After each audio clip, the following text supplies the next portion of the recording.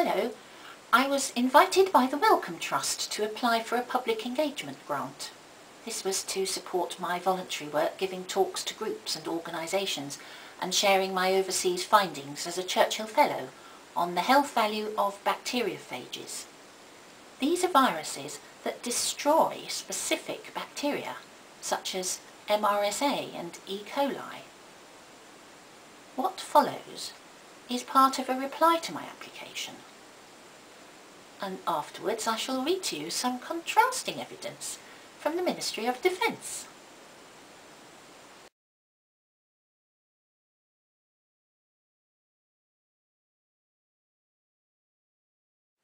This is the third peer review form, the one that was not sent to me with the original two. The title of the project is Amazing Phage. Please comment on the feasibility of the project and the quality of the project management. Poor.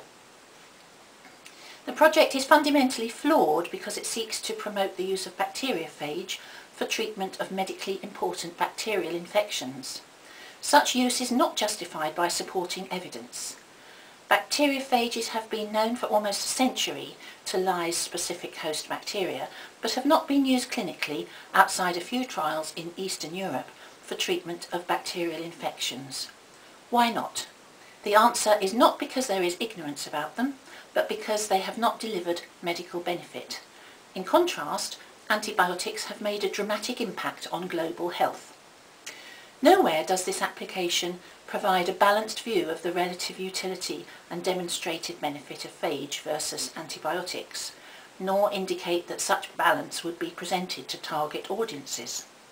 It doesn't explain how bacteriophages would be administered for internal infections, such as septicemia, or why the host wouldn't mount an immune response against them to neutralise them and prevent their repeated administration.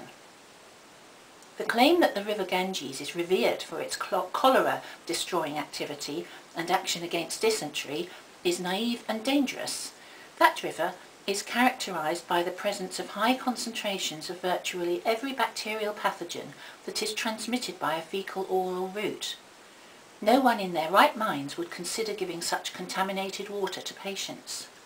The only reason that bacteriophage for Vibrio cholera and dysentery are present in that water is it contains high concentration of the dangerous bacterial pathogens in which these phage grow. If there were no host bacteria present, there would be no phage. Bacteriophage that are specific for a wide range of pathogenic enterobacteria can be obtained from material from any sewage works in the United Kingdom. Should such material also be revered for its medicinal value? The applicant does not display sufficient knowledge to give a balanced view in the proposed presentations. My recommendation is that this application should be rejected. Please comment on the potential to address social, ethical and/or cultural issues surrounding biomedical science. Poor. The proposal has little social, ethical or cultural impact. Please comment on the relevance and suitability of the activity on the target audience. Poor. The target audience should be pharmaceutical and biotechnology companies and biomedical scientists and doctors. If these audiences were targeted and provided with hard evidence that phage work in a clinical setting, there would be a chance that the presentations would have impact, but such evidence is lacking. Please comment on the impact of the activity on the target audience. Poor. The best measure of the impact of this activity would be an increase in use of phage in medicine to treat bacterial infections. This is extremely unlikely. What is needed to promote greater use of bacteriophage in medicine is solid evidence that phage work and deliver clinical benefit. If they do work and have benefit, such data should be published in international journals with proper peer review. If the data are compelling, the reagents will be used. Please comment on the dissemination plans to wider publics. Poor. Wider dissemination should be via publication in peer-reviewed scientific journals and by speaking at national and international scientific conferences. In this way, data addressing potential use of phage therapy can be disseminated widely and debated in an open manner by those who might promote it. Please comment on the impact of the activity on the field of public engagement with science. Poor. As mentioned above, the proposal lacks balance and as presented may give a falsely positive view of the proposed use of bacteriophage for treating bacterial infections. Please comment on the dissemination plans to peers. Poor. Comments see above. Please comment on the originality of the project. Poor. Phages have been described for almost 100 years. Please comment on the educational value. Poor. There may be some educational value in teaching people that there are viruses that infect and lyse bacteria, but as presented, I suspect that the potential of these viruses for treating clinically important bacterial infections will be overstated. Please comment on the quality of the background information. Poor. Incomplete and unbalanced. No proper explanation of why these viruses have not been used. If they were so useful, they would have been used. Please comment on the quality of the scientific content. Poor. No, this application does a very poor presentation of the science. See above comments. The real value of bacteriophages has been as scientific tools. For instance, as tools to 1. Understand molecular biology. Consider the Hershey-Chase experiment showing that the DNA of bacteriophage was the genetic material. 2.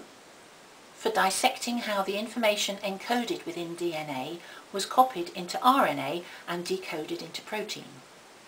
3. As cloning and expression vectors for making large libraries of DNA fragments for DNA sequencing projects. And 4. In phage display to identify antibodies that recognise large libraries of specific epitopes. Nothing about this appears in the document. I would have expected that this material would have been included automatically under the title Amazing Phage. Please comment on the justification and appropriateness of the budget. Poor. Please comment on the value for money. Poor. Please comment on the quality of the evaluation plans. Average. Please summarise your overall opinion of the application and, if you wish, provide any specific feedback you would like to provide to the applicant. No comment. Please provide an overall grading of the application. Poor.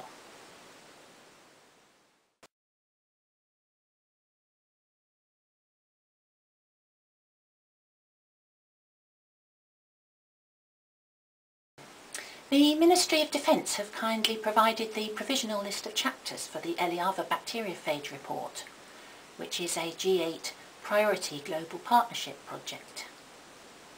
There's an introduction and then there are 18 chapters as follows. Animal Studies. Phage Therapy in Dermatology. Phage Therapy in Surgery. Phage Therapy for treatment of intestinal diseases. Phage therapy in urology. Phage therapy in ophthalmology. Phages and vaccines. Phages and antibiotics. Immune response. Phage prophylaxis of intestinal diseases. Intravenous bacteriophage. Phages in veterinary. Phages in plant protection. Phages in environmental studies. Phages against bioterrorism.